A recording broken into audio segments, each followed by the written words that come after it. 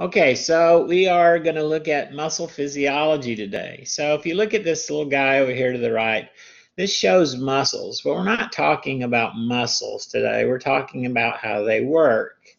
But to do that, we have to talk a little bit about their shape and organization and so on.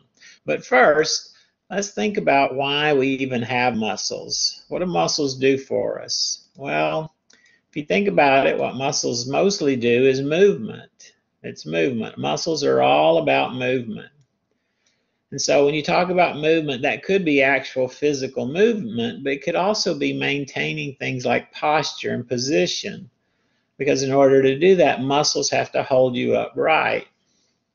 Muscles also support internal organs, so they keep our abdomen, the organs inside, from moving around and so on. And then we also have muscles around the entrances and exits to our body. So if you look at the mouth, for example, if we go back to this picture here, there's muscles all around the mouth, and so that's an entrance. Same thing is true for the urethra, and same thing's true for the rectum. And so muscles guard the entrances and exits to our body. And then muscles are actually quite inefficient. They're only about 25 to 30% efficient. That means that 75% of the energy they use goes off as heat. And so when you contract a muscle, they produce a lot of heat. And so that heat helps us to maintain our body temperature. So those are the basic functions of the skeletal muscle system. Let's talk about some characteristics that skeletal muscles have. In fact, all muscles have these characteristics. One is that they're sort of like neurons. They're excitable or irritable. Remember that when we talked about neurons, we said they were irritable, and what that means is they can respond to a stimulus. Well, muscles also respond to stimuli. Well, when neurons get a stimulus, they produce an action potential, and it travels down their surface, and they release a neurotransmitter. When muscles get a stimulus, they're going to produce an action potential, and it's going to travel down their surface. But instead of releasing a neurotransmitter in response, they're going to contract. And so another characteristic is contractility. And contractility is the ability to shorten forcibly. Excuse me. And so if they're attached to something and they shorten forcibly, they're going to move that object. Another thing about muscles is that you can stretch them. And so that property is called extensibility. So you can stretch a muscle or extend a muscle. And because they are elastic, if you stop stretching them, they return to their original length. And so that's also a property, elasticity. So we have these four functional characteristics of muscle tissue: excitability or irritability, contractility, extensibility, and elasticity. And it doesn't matter which type of muscle you're talking about, they all have these same four characteristics. But today we're going to be looking at skeletal muscles. And so again, we're not going to be naming skeletal muscles like we do, but we still have to talk a little bit about what their anatomy is in order to understand the physiology. So when you look at a muscle looks something like this. And look, when we look here, we see red. So we see red. Well, the red here, and you can see it in here, is muscle. But there's also white in here. And there's white in here as well. Well, that white is not muscle. That white is connective tissue. And so muscle isn't just there by itself. It has coverings of connective tissue. And we can see these coverings. Well, when you look at a whole muscle like this one, there's a covering that goes all the way around, almost like a sock or a sheath. And you can see it here. Because it's on top of the muscle, it's called the epimysium. And so that's what this is, the epimysium. So the epimysium is made out of dense, irregular connective tissue. It covers the entire outside of the muscle. And then when you get close to the end of the muscle, it actually turns into dense, regular connective tissue and becomes a tendon. So this tendon, these fibers run this way. Remember, they're all parallel, but when you get up here, the fibers begin to run in all directions. And so it forms like a sock or a sheath around the whole muscle. We also, though, if you look inside the muscle, you see these little round circle-like things here. Well, it's actually a bundle of muscle. And if you blow one up, it looks like this. And the bundle of muscle that we're talking about is called a fascicle. The word fascicle means cord. So it's like a little cord of muscle inside there. And look how many there are. I can't count them, but there's a bunch of them in here. You can see many, many, many of them. Well, they also have connective tissue around them. And you can see it better in this picture here. So see the little white ring around each one of these red things. That white ring is this. And so it's also connective tissue. And that white ring around the fascicle is called the perimysium. So perimysium is also dense, irregular connective tissue, and what it does is it surrounds a group of muscle cells, muscle fibers. That group is called a fascicle. And so in this picture, this is our perimysium, and this is the fascicle. Well, if you look inside the fascicle, look, even smaller little things are in here. And these smaller little things are actually the muscle cells. So that's one muscle cell right there, and that's another one, and that's another one. And again, I don't know how many are in here, but there's a bunch of them. But look, there's white rings around them too.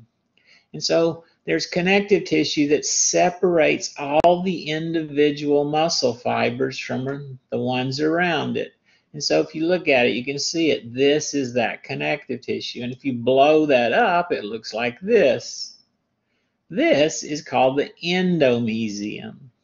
The endomysium is very fine connective tissue. It's a realer connective tissue. And so it has these fibers in it, and it surrounds each individual muscle cell. So when we look at these connective tissue coverings, again, there are three of these. There's an epimysium around the whole muscle, there's perimysium around the fascicles, and there's endomysium around the individual muscle fibers. So if you look at this, hopefully you can name these things. So look over this and see if you can figure out what each of these things are. So what do you think one is here? What is it referring to? So what is this thing? That's the tendon, exactly. And then here's this covering here. Number two, that's the what? Anybody know? That's the epimysium, exactly. And then if you look here, here's this bundle here. And this bundle is a fascicle, and you can see a bunch of them here. Here's another one and another one and another one. But look at the covering around the fascicle. What's the covering around the fascicle? It's the perimysium. And then inside here are the individual muscle fibers or muscle cells, and their covering is the endomysium. Make sense to everyone?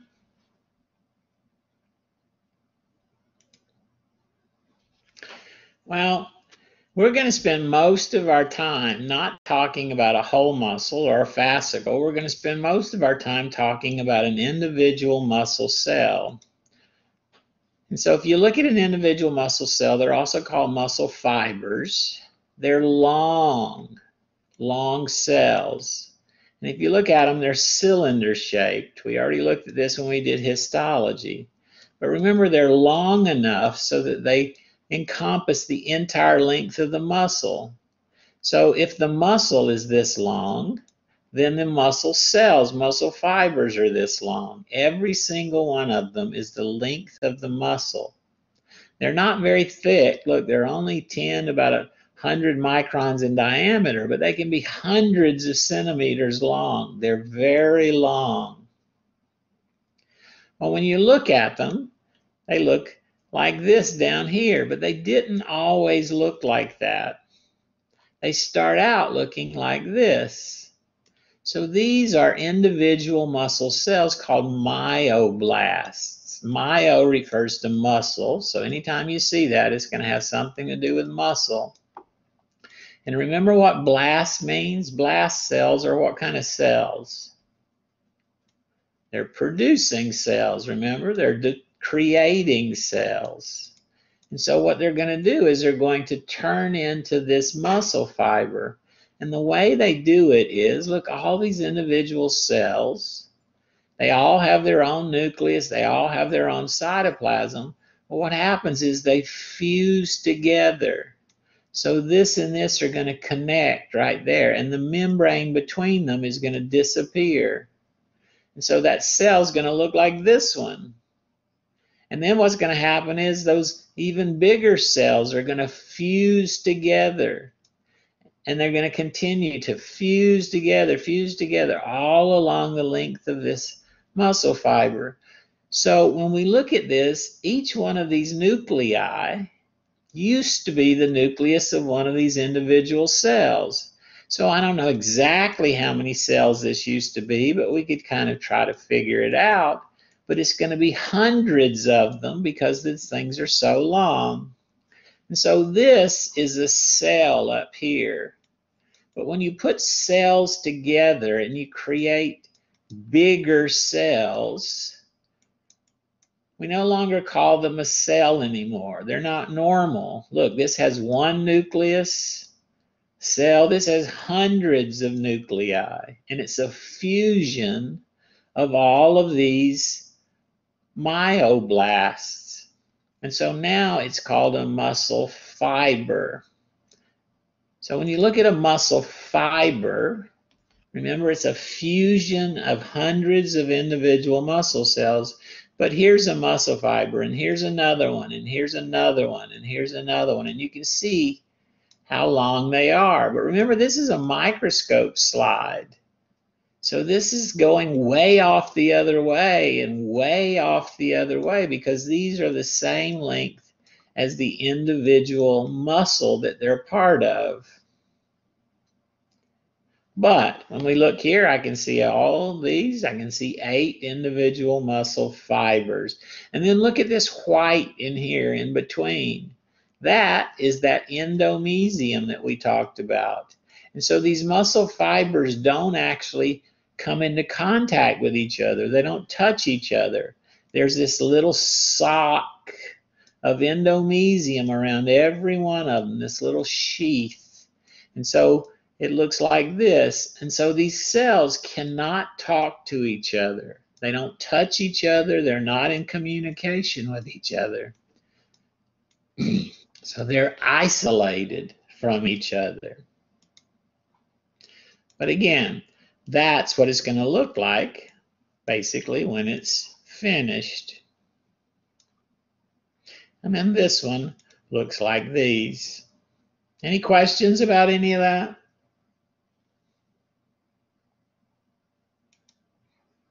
So if we were to just take a drawing of one of these muscle fibers, it would look like this. Now, obviously, it's only a little chunk because it goes way off this way and it goes way off this way. But then if we cut it open and look at it, what we see inside it are individual, even smaller little rod-like structures called myofibrils. And look how many myofibrils there are in this cell, in this muscle fiber.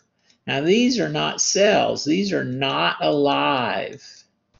They're not cells.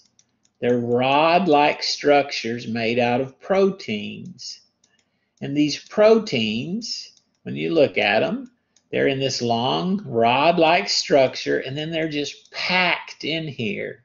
They're just packed in here like sardines in a can.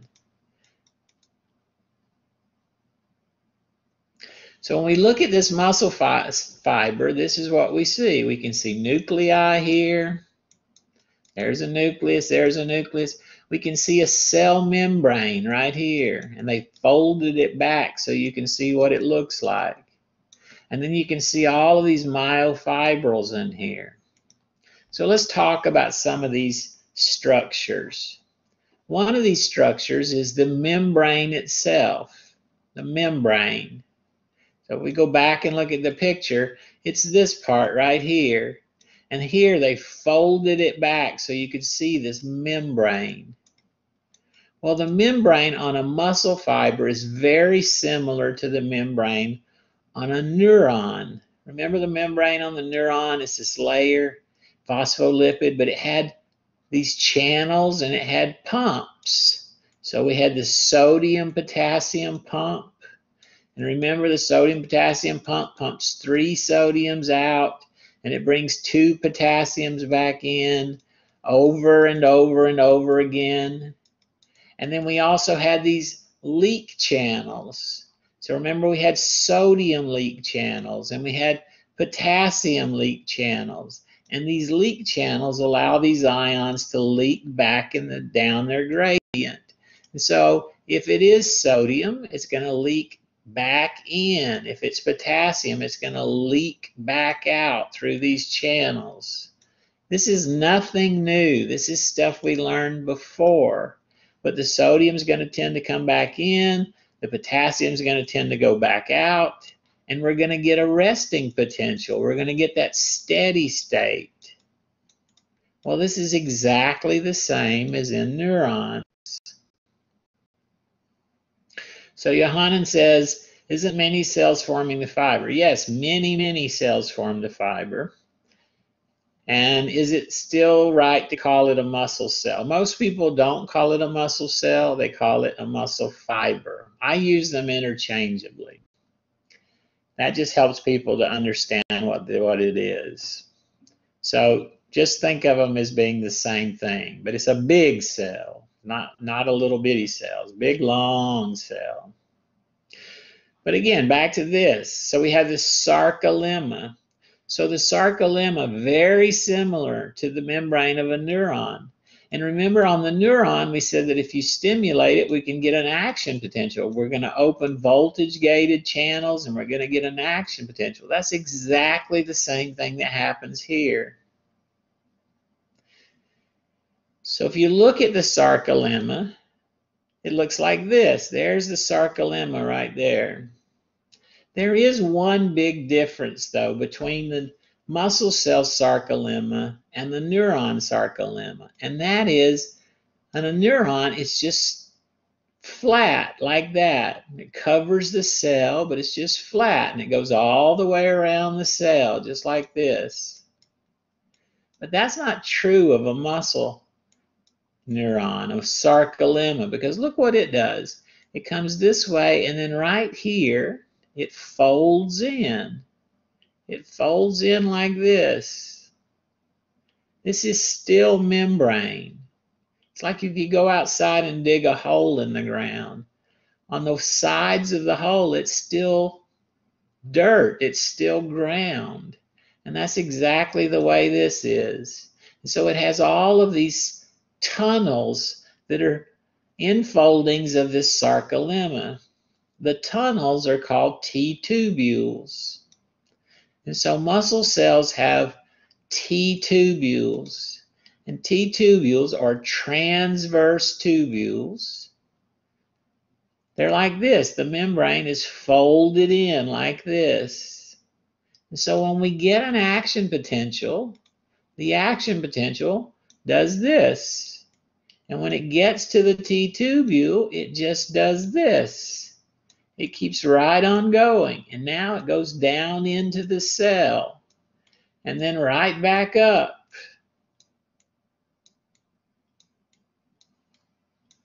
So the action potential isn't just on the surface like it is in a neuron. The action potential is deep inside the muscle cell. It conducts that action potential deep inside the muscle cell. So when we look at it, if we have this action potential, here it is, it's going to go like this. And when it gets to the T-tubule, the transverse tubule, it's going to go this way.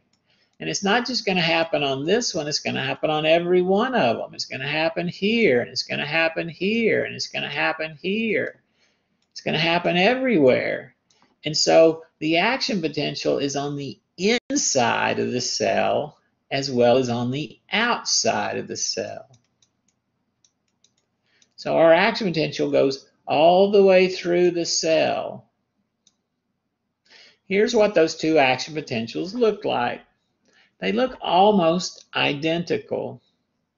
There are a couple of differences. Here's the action potential on a neuron. Remember, we're going to start at about -70. That's our resting potential. When we reach threshold, which is about here, it's going to go up, and it's going to go up to about +30, and it's going to come down, and then all that. The thing lasts about 2/1000ths of a second, 2 milliseconds. If you look at it on a muscle cell, it's exactly the same, except we don't start out at -70. We start out down here at about -85, sometimes a little lower. And it's going to go up in there. It also has a threshold, and when we reach threshold, it's also going to go up to +30, and it's also going to come back down. But instead of taking 2 milliseconds, it takes about 5 milliseconds. Also, remember when we talked about the neuron, we talked about ions. So on this side, sodium is coming in. And on this side, potassium's going out. It's exactly the same over here. Sodium comes in. And potassium goes out. Exactly the same. We also, exactly the same, have the same channels, the same pumps, everything. It's not much different at all. So, the action potential that's on the sarcolemma looks very similar to that on a neuron. But again, instead of it being 2, it's 5. Instead of being -70, it's about -85. Those are the big differences. And then don't forget, our sarcolemma folds in like this, and so the action potential is going to go down deep into the cell as well as be on the surface.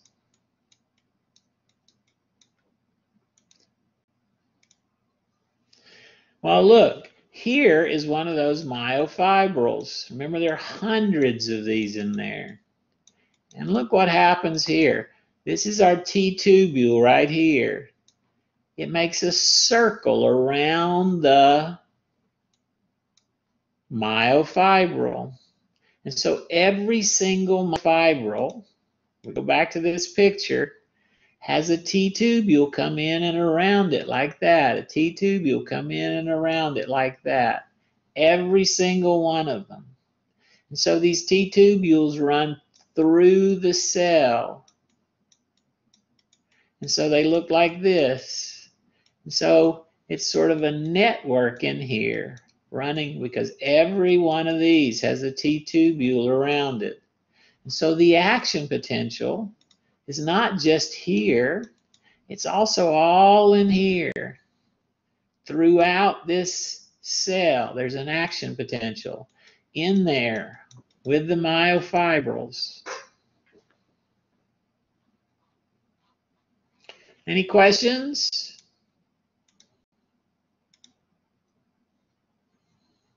Okay, here's a view of a model that you're going to see. This is a model we use in the lab, and if you do the lab part of this, this is the model you'll see for it too. So right here, that's our sarcolemma.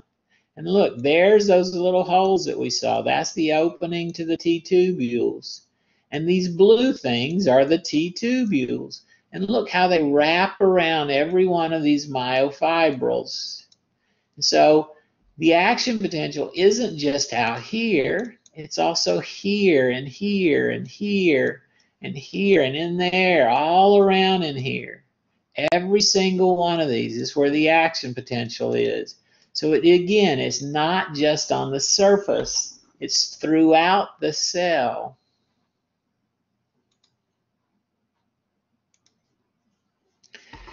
Here's another view of it. So here's our action potential right here. And again, that action potential, when it gets to the T-tubule, it's going to go this way and all the way down and then back up, and then it just keeps going. And it happens on every one of these T-tubules.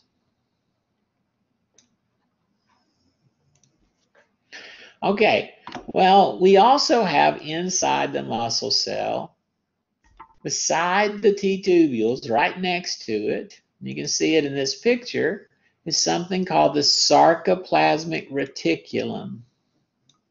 And the sarcoplasmic reticulum is actually a smooth endoplasmic reticulum. That's what it is. So if you remember that from general biology, it doesn't have any ribosomes on it. It's a network of membranes.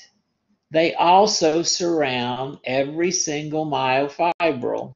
So if we go back to our model, that's what this is right here.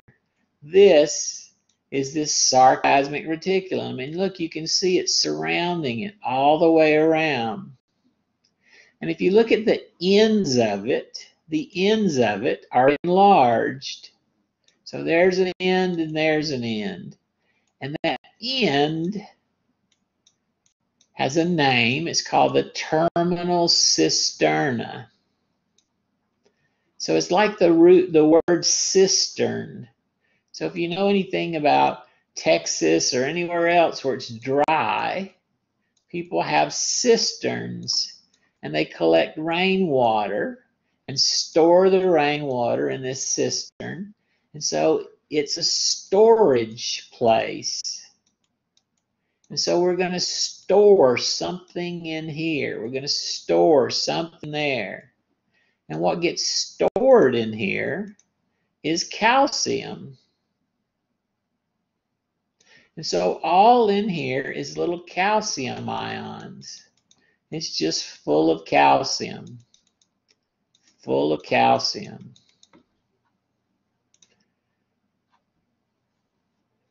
And so we have these terminal cisternae. Remember, this wraps around everyone. And look, the cisterna bumps up against the T-tubule.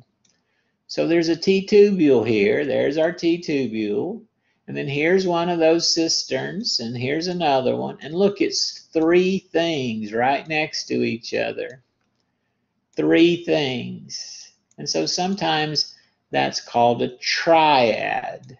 So a triad is two of these cisterns and one T-tubule. So here's another triad right here. If we look on the model, if we go back, you can still see the triad right here. So here's a triad, and here's a triad, and here's one. Any questions?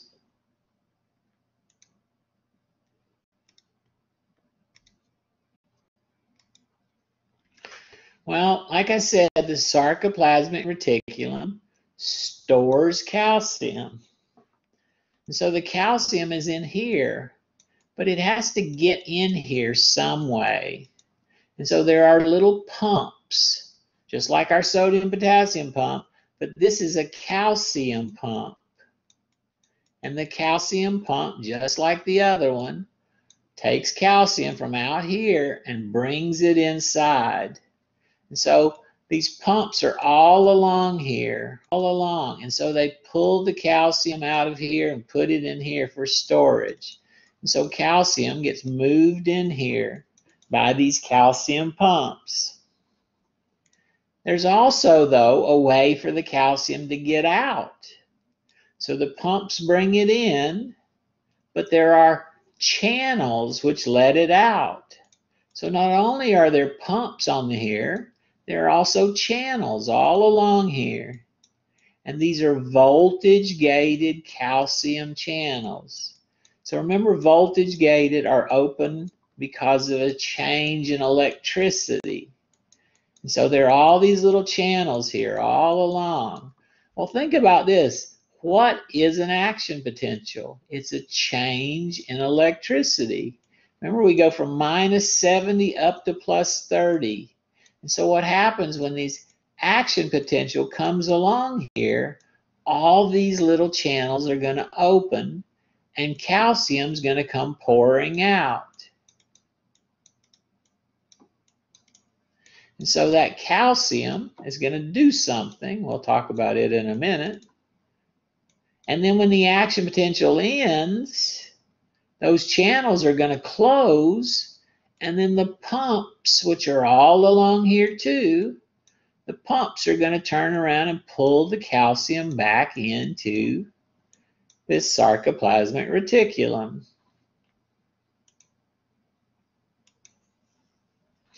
So look at this. This is at rest. That means there's no action potential. Here's our pump right here. And here's a pump, and so on. And look what it does. It takes calcium from out here and brings it in. Remember, it's a pump, so it uses ATP for energy. And so calcium's going to wind up in here. And there's going to be a lot of calcium in here because we keep pumping it in here. And so it's going to be full of calcium. But look, there's also these channels right here. These are those channels, voltage-gated calcium channels. And what's going to happen when the action potential comes is those channels are going to open. So look, here's our pump, and what it does is it pumps calcium. Takes calcium here, pumps it in there, takes calcium. And then here's the channels. And remember, they're voltage-gated calcium channels. Right now, they're closed.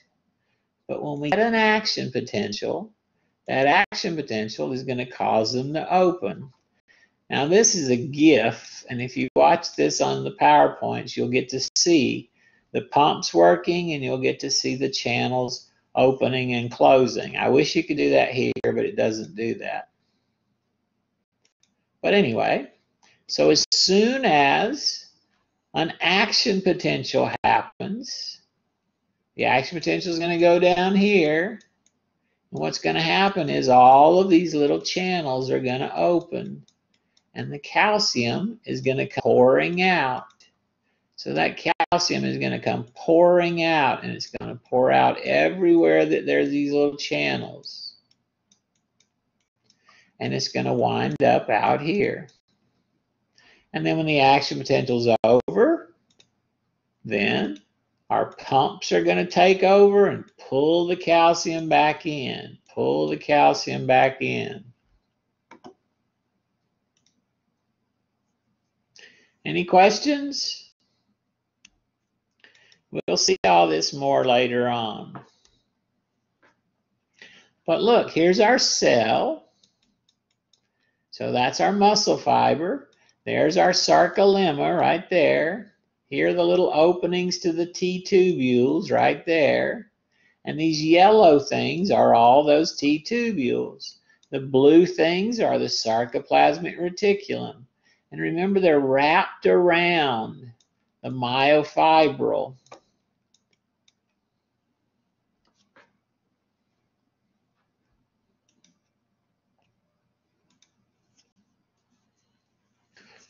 Any questions?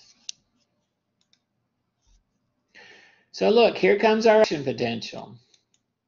You can see it. One action potential is going to create another action potential. It's going to create another one, and so on. We're going to get continuous conduction because there's not any myelin on muscle cells. So it's continuous conduction, which means every little part of the membrane is going to go through an action potential. The same thing all the way down here. We're going to get an action potential. And look, when it passes by these channels, the channels are going to open. And as soon as that happens, the calcium is going to come pouring out.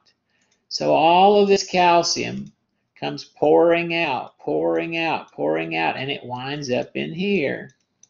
Same thing here.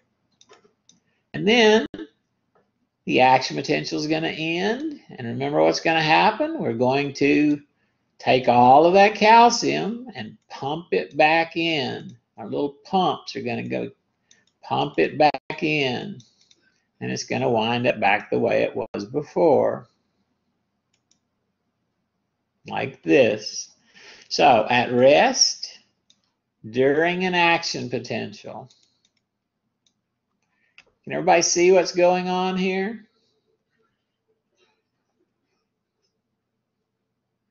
So this is a nice summary slide, a nice place to come to look at what's happening. Because you can see what happens here at rest, and you can see what happens here during the action potential.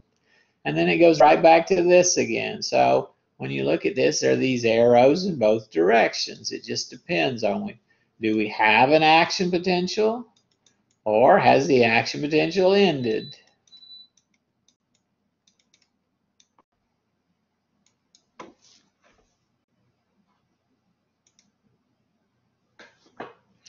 So all that calcium is going to come pouring out. And it's this calcium that's going to produce or trigger muscle contraction.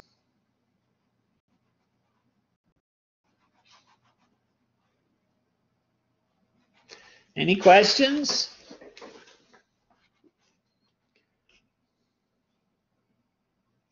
For some reason my mouse has quit working.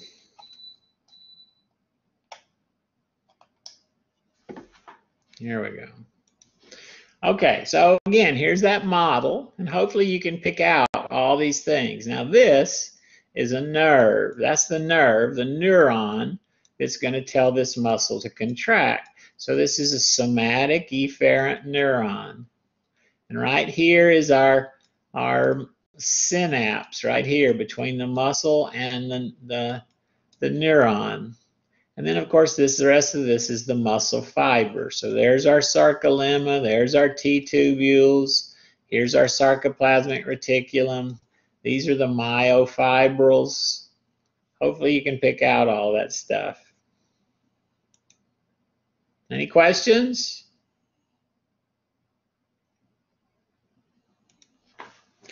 Okay, let's talk about these myofibrils.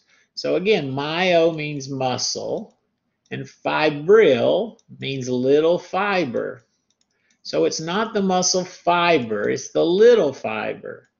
It's the one inside the muscle fiber. And so what they are, remember, they're not cells. They're these little rod-like structures that produce a contraction, and they're packed in there like crazy. They make up almost all of the muscle volume. And when you look at a myofibril, they're striped. They're striped. We have light and dark, light and dark. And you can see this light and dark on the myofibrils. So when we look at it, look here and you can see it here. So here's dark and here's light. Here's dark and here's light. And so every single myofibril, look at them, they all line up with each other. Dark, light, dark, every one of them. And so because of that, we can see these stripes. So the stripes that we see on a muscle cell are not due to the muscle membrane. They're not due to the sarcolemma. They're due to these myofibrils. If we blow them up, it looks like this. So if we take that and blow it up, look, dark, light, dark, light. And again, they're all parallel to each other. Because they're all lined up, what we see when we look at this cell, we see these light and dark areas. Well, when you look at a myofibril, you can divide them up into small units called sarcomeres. So a sarcomere is the smallest unit of muscle that can contract. When we look at a sarcomere, we can see it here. They are separated, or they have their ends as Z lines, because they're called Z because they zigzag. So look, it zigzags here, and here's another one that zigzags. So between two Z lines is one sarcomere. And so look, the sarcomeres are lined up end to end to end.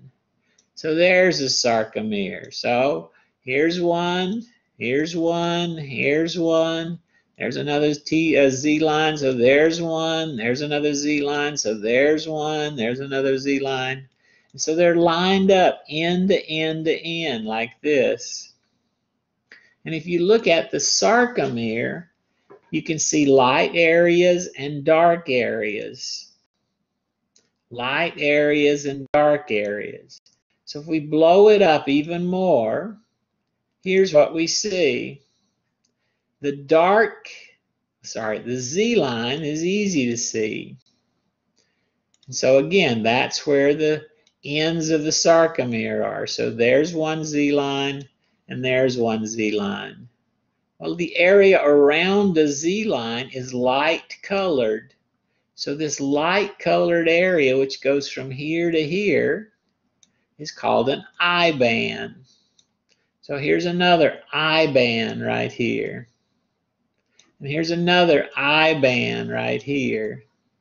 And here's another one, and so on. It's the lighter colored area. And then the darker colored area, which is this, is called an A band. So that's an A band. So we have I bands and A bands. So here's another A band right here, and here's another A band. And here's another one. So we have I bands, light colored, A bands, dark colored. And then if you look in the center of the A band, look, there's a little bit lighter colored area right here. You can see another one over here, right here, this little bit lighter colored area right in the middle of the A band. That is called the H zone. And if you look in the very center of the H zone, right here, we're going to see another line, but it doesn't wiggle. Looks like a straight line right here, right here. That's called the M line. Now sometimes it might be M band, but M line.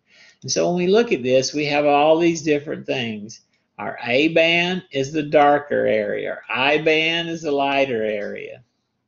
The Z line, remember, is what's going to differentiate between sarcomeres.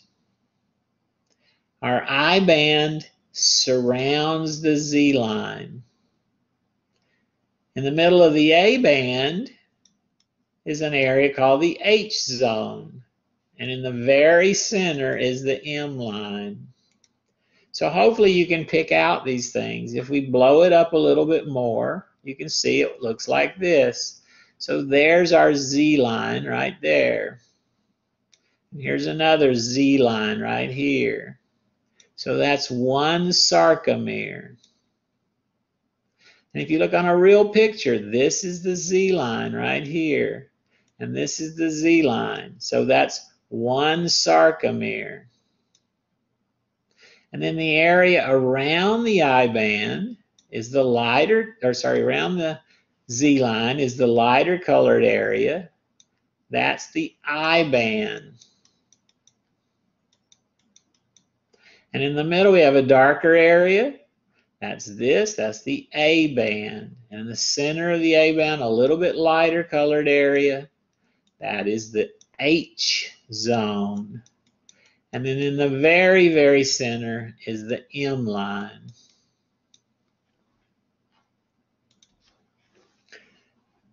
Any questions? So look, we didn't make it up. This is what it really looks like. If we blow it up even more, like this. So see if you can pick out these different parts.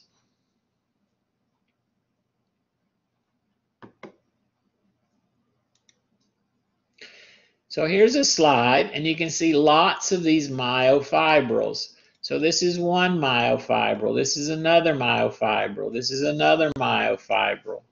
So this is inside a single muscle cell. And if you look right here, what this stuff is, those are the T-tubules. That's the T-tubule right there and right there. These are the T-tubules.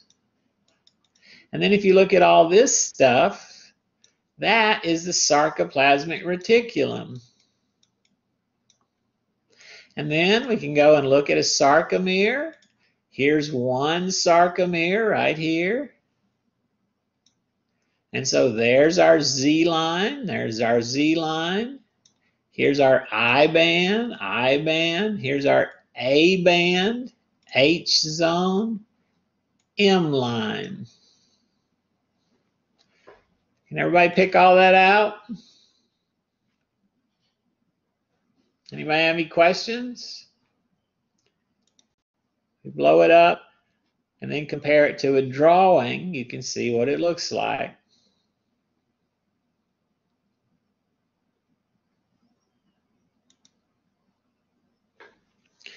Well, what's going to happen when a muscle cell contracts is these I bands and A bands are going to slide past each other.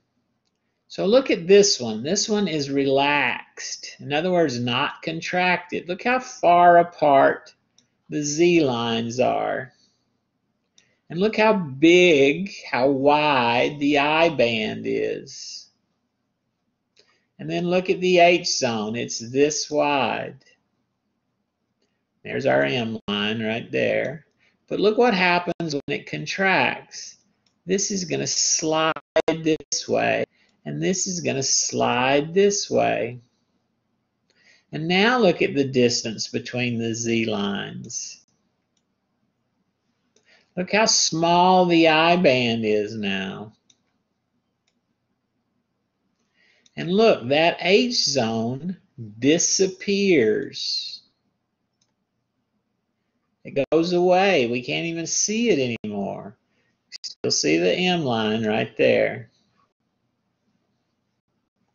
So what happens is a sliding filament mechanism. The thin filaments, or sorry, the I bands and the A bands are going to slide past each other.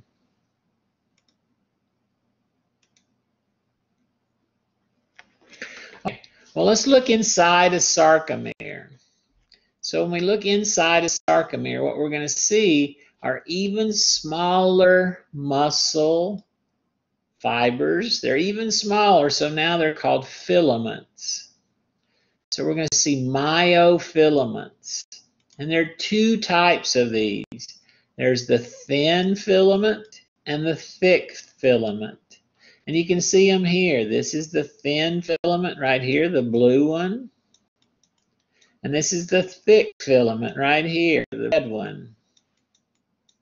And remember what's going to happen is these are going to slide in. The I band is going to slide in.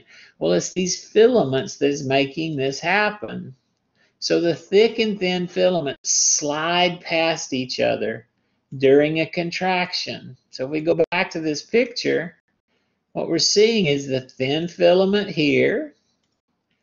There it is, the green one, and the thick filament here, which is the blue one. Look, they slide past each other. The thin ones slide in from both directions. And so again, this is called the sliding filament mechanism.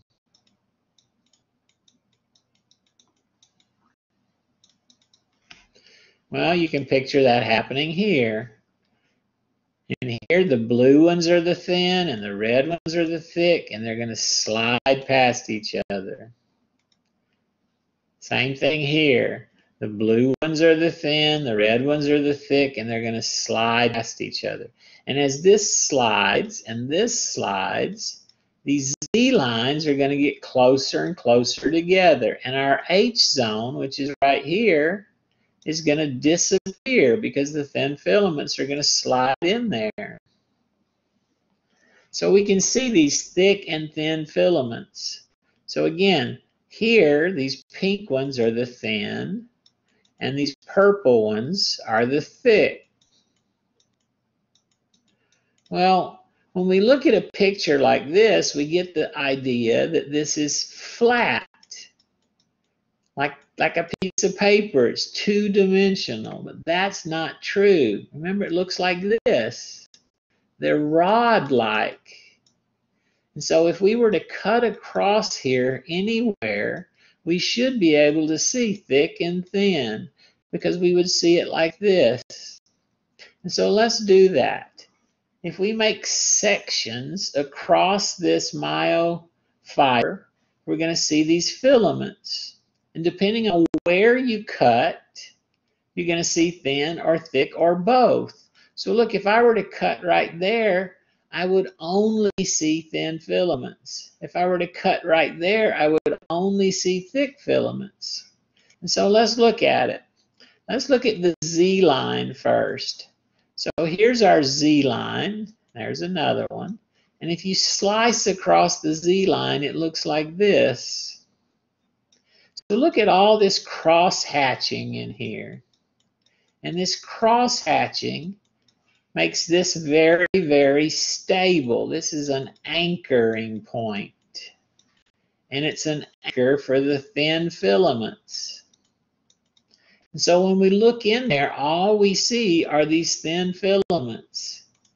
And then we see these little cross-hatching that hold them together, that anchor them and make them more stable. Same thing's true for the M line. If we look across the M line, you're only going to see thick filaments.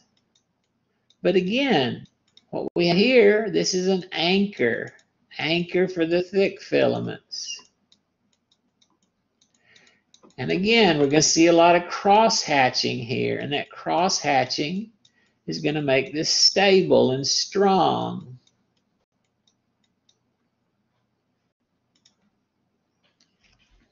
But if we look in places where it's not the Z line or the M line, we're going to see other things. So let's look right here. This is the I band. And if we look in the I band, it's going to look like this. So we're not going to see any thick filaments. We're only going to see thin. Now these little green things are called titin. And they're in there, but titin has nothing to do with the contraction. It just helps stabilize the thick filaments. So you can see them in there, but we're not going to talk about them very much because they don't really do anything except keep the thick filaments in place. But look, you got all these thin filaments. If we look in the H zone, that's right here. Look, this is what it looks like. There's the H zone. And these thick filaments are purple, but see the little green dot? That's that titin. And so what titin is going to do is it's going to hold these things in place. So when you look at them, they look like this. They run to the end of the thick filament. They run to the end of the thick filament. They attach to the Z line as well. You can see them over here. There's titin.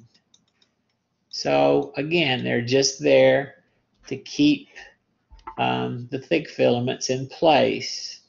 But look, just thick filaments. But look at this part right here. So if we look here, look, those thin and thick filaments overlap each other. And if we look at that, it looks like this. Well, you might think it's random, but it's not. Remember, there's our Z line, there's our I band, there's our M line, there's our H zone, and here's this zone of overlap. Let's blow this up and look at it. When you blow it up and look at it, look, these things are not in here randomly. You can pick any thick filament that you want to, and then count how many thins are around it, and it's exactly the same number every time. 6. Each thick is surrounded by 6 thins. And then, on the inside at least, if you pick any thin filament, we can pick this one. Look, it has 3 thicks around it. Pick another one, this one. It has 3 thicks around it. So this pattern is very, very precise. Each thick is surrounded by 6 thins, and each thin is surrounded by 3 thicks.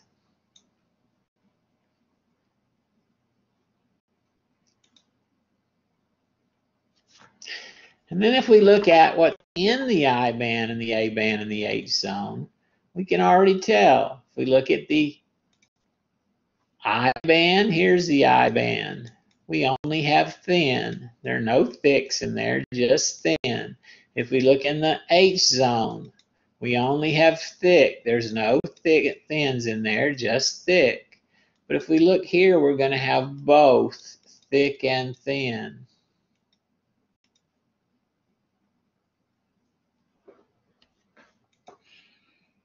So when we look at a slide under a microscope now, these stripes mean something.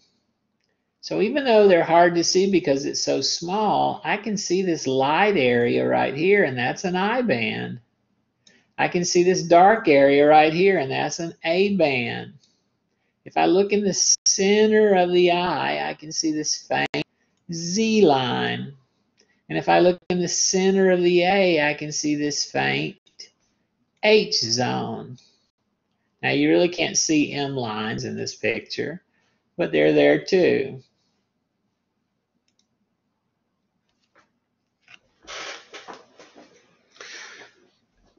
Remember, we have these thick filaments and thin filaments. So we're going to look at these individually, thick and thin filaments. And so when you look at them, they're made of proteins. So let's look at thick filaments first. Thick filaments are made out of one protein, a single protein, and it's called myosin. So myosin actually comes in 2 forms, though.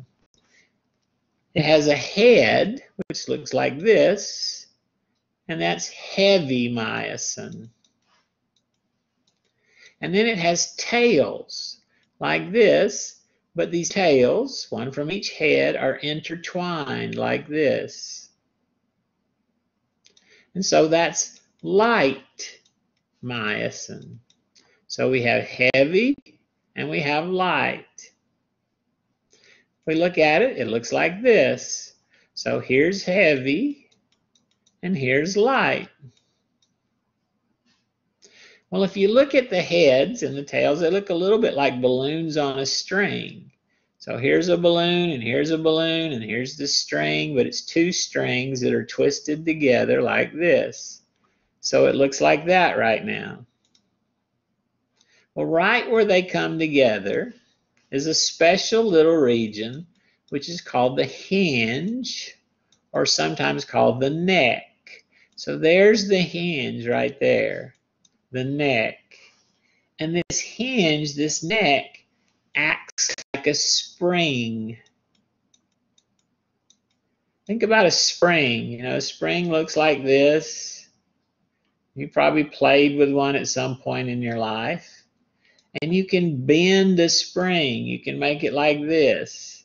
Well, when you bend it, it takes some energy to bend it. You have to use it. A little bit of effort. And when you bend it, you store energy in it. You store energy in that spring. And that's exactly what happens here. It's bent like this, and here is the spring, and we store energy in that spring.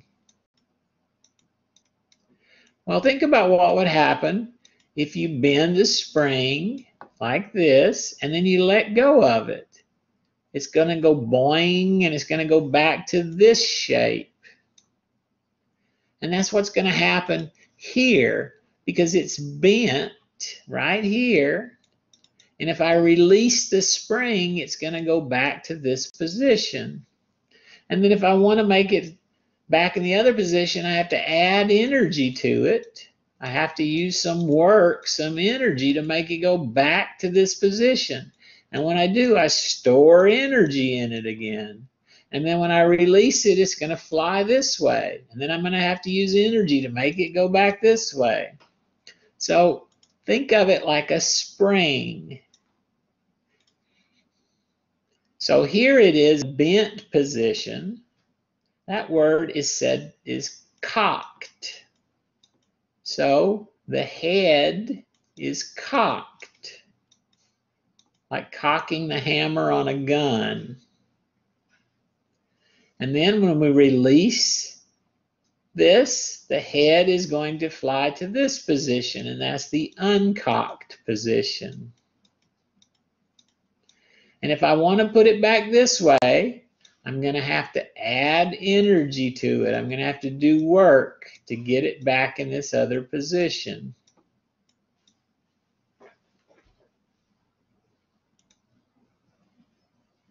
Well, that's just one myosin molecule. But you don't have just one. Look, you have hundreds of them, hundreds of them. And every single one of them looks like this. And every single one of these heads are already cocked. They're in the bent or cocked position. All of these. And so they're all in this position where the head is cocked and they're storing energy in the neck, in the hinge.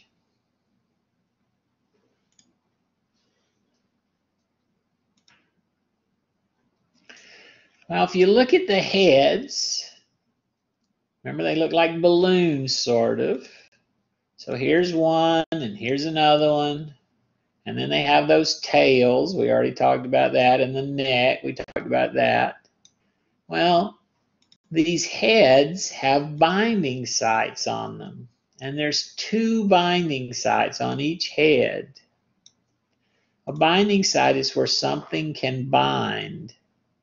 And there's 2 on each head. And binding sites are named for what binds there.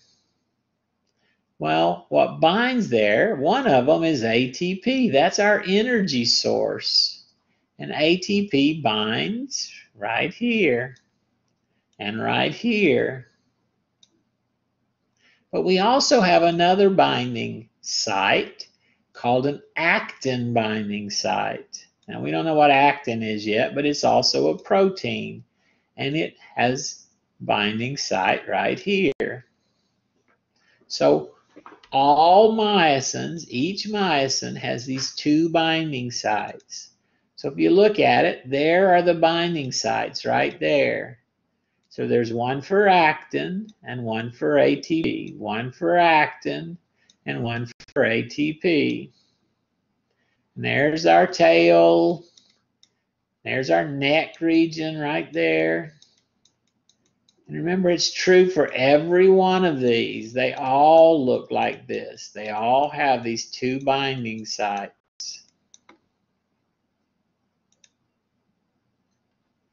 Any questions about it?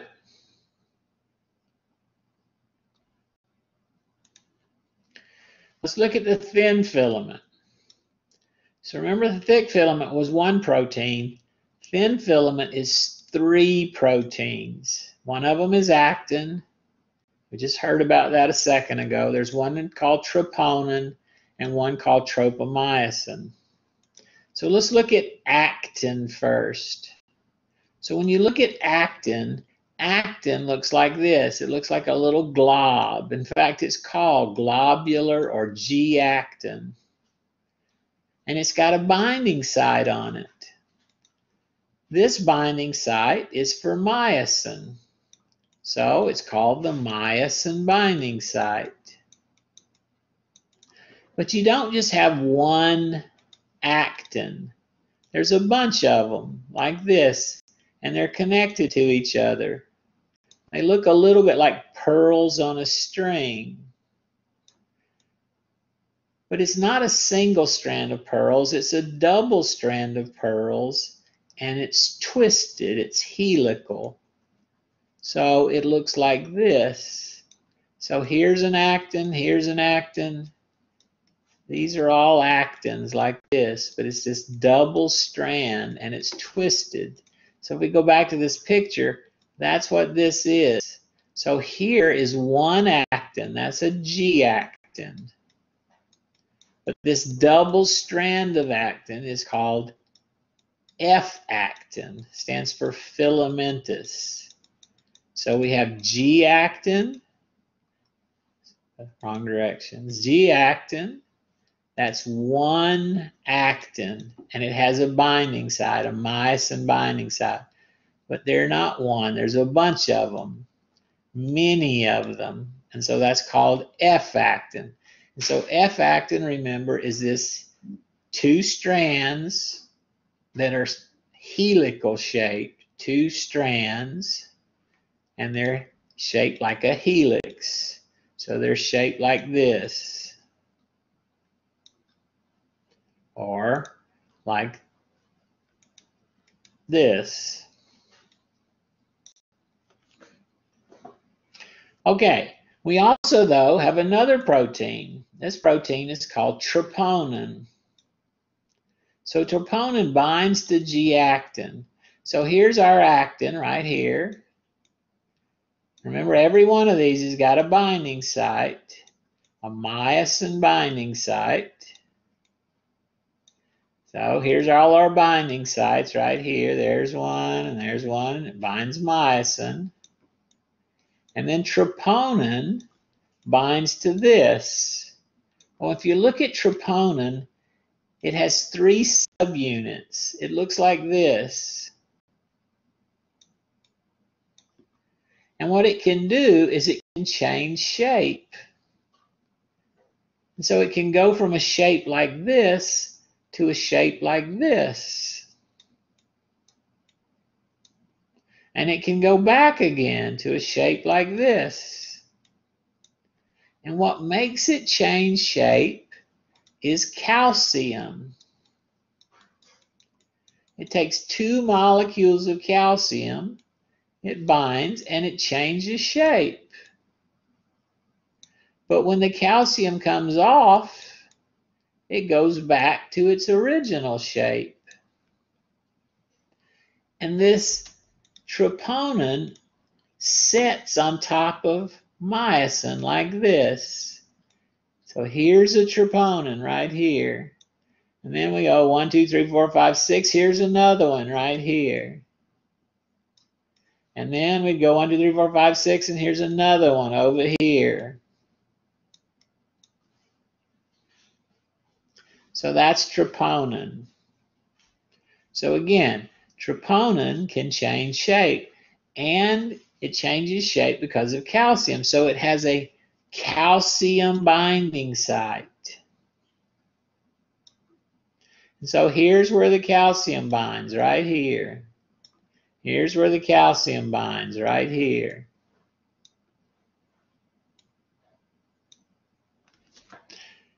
And so if we look at what it looks like this. So look, see the three subunits? It's purple, it's got three subunits. And again, it looks like this. So you can see there's one big ball and two little balls. One big ball and two little balls. It looks like this. And it has this calcium binding site right there. You can see it. Two calciums bind. Two calciums. You can see it right there. And when the two calciums bind, remember, it changes shape. It goes to a shape like this. It tilts.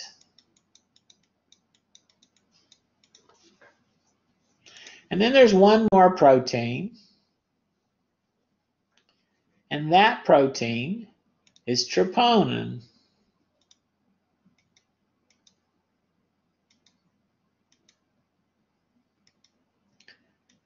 Where's my other picture? That protein is tropomyosin. So tropomyosin, remember, here's our actin, and here's our troponin. Right, here's a troponin. Here's another troponin. And here's tropomyosin. And what tropomyosin does is it binds to the troponins like this. It's just a straight molecule. It's not very exciting. It looks like that. Or it looks like this. That's tropomyosin right here.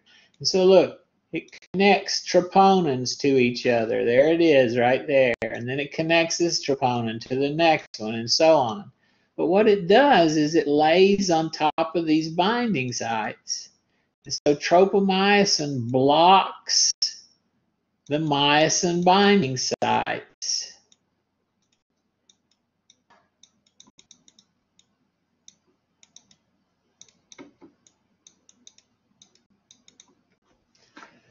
So this is what that looks like. So here's our actin. Here's our troponin. And here's our tropomyosin.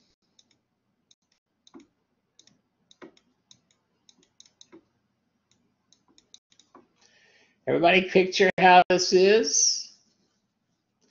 And then what's going to happen is calcium is going to come along. So here comes calcium. It's going to bind in our calcium binding sites. And what that does is going to make this change shape. And because it is attached to tropomyosin, it's going to pull tropomyosin. So it's going to change shape and it's going to pull tropomyosin. And what's going to happen when tropomyosin moves is the binding sites are going to become uncovered. And so it's going to look like this. So now here comes this calcium, binds to troponin. Troponin changes shape. It pulls tropomyosin. Tropomyosin slides off the binding sites. So now look, all these binding sites are open and available. If we take the calcium off, troponin is going to go back to its original shape. And when it goes back to its original shape, tropomyosin is going to slide back over the binding sites again. So now look, the binding sites are blocked. But if calcium comes along again, this is going to happen. And now they're available, they're open. But when the calcium is removed, this happens. And so this calcium is this trigger to allow the muscle to contract because it opens these binding sites or causes them to be open.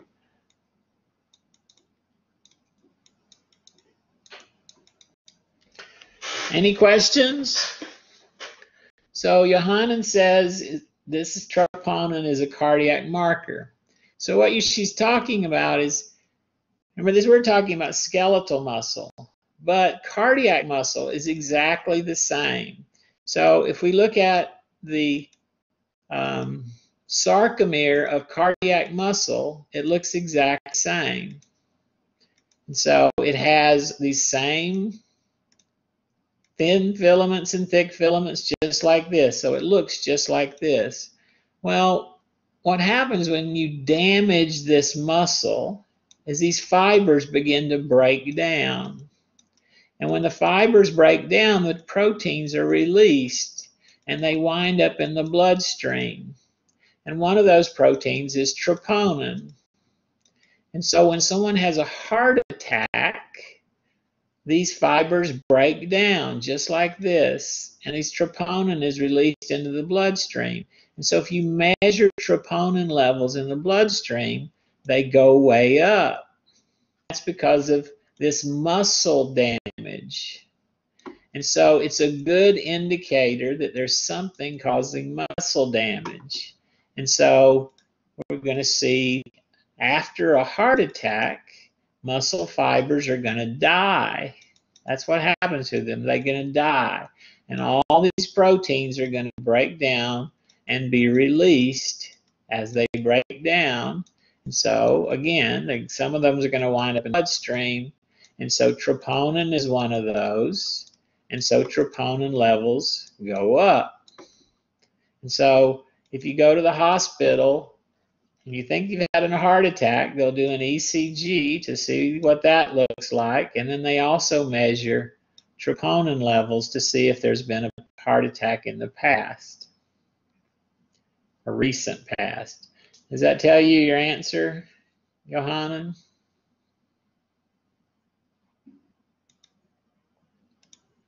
Anybody else have a question?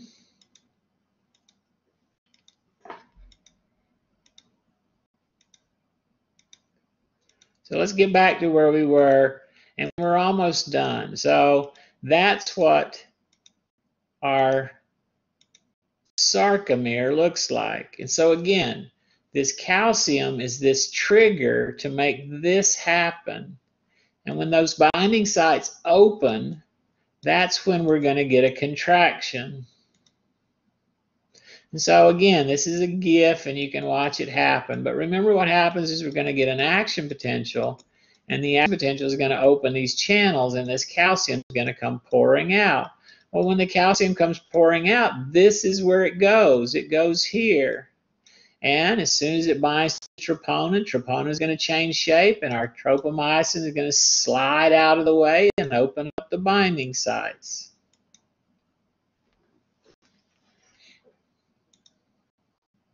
Any questions about that? And then remember, this is where we're talking about. These are those little filaments in here. These tiny little things. This is where we're talking about, thickened filaments. So you can imagine just how many of these there are in one myofibril, and then in one muscle cell, and then in one muscle. There are just billions of these things. And so when the calcium comes in here, remember what's going to happen? Troponin is going to change shape. We're going to open up binding sites. And right here, where that happens, that's where we're going to get a contraction. And so the contraction happens at the sarcomere level, not at the cell level. It happens at the sarcomere. And remember, one sarcomere is the smallest unit of a muscle that can contract. Well, remember, this is skeletal muscle, and skeletal muscle is voluntary. And so in order for skeletal muscle to contract, it must be told to contract. We choose. And so we're going to send an action potential.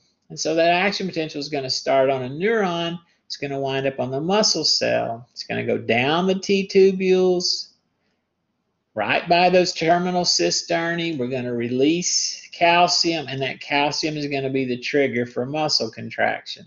So it doesn't start on the muscle. It's going to start with the central nervous system. It's going to start in the brain and the spinal cord. And then we're going to send a signal down a static efferent neuron. We're going to release a neurotransmitter. The neurotransmitter is going to bind to channels. We're going to get a graded potential. If it's big enough, it's going to turn into an action potential. So there's our action potential. And the action potential then is going to go down these T-tubules. So you can see it happening here. And as it goes down the T-tubules, it's going to open the channels. The calcium is going to pour out. The calcium is then going to go to troponin. And this is another GIF, so you can actually watch it happen if you're doing this on the PowerPoint. But look, when that calcium binds, there's calcium right there. When it binds, these are going to open. And what's going to happen is these thick and thin filaments are going to hook up in those binding sites. And then what's going to happen is the thin filaments are going to slide past the thick filaments. Our muscle sarcomere is going to get shorter. When sarcomeres get shorter, myofibrils get shorter. Here's another GIF. I wish this would let you see it, but you can't. But there's another GIF. And so you're going to see this slide in and this slide in. And so this is going to pull. This is going to pull. And whatever it's attached to is going to move. And so there's rest. Look how wide this is here. Look how wide this is. And then here's a contraction. Look how narrow this is. And look how narrow this is. And that's because this slid that way and this slid that way. And if that happens at sarcomeres, here's a sarcomere, here's one, here's one, here's one. When it happens at all of them, the myofiber is going to get shorter. Any questions? So when we come back for the next one, we'll talk about the mechanism of how this all happens. But even now, you should have some general idea of how a muscle contraction works. Well, that's as far as we're going to go today. Anybody have any questions?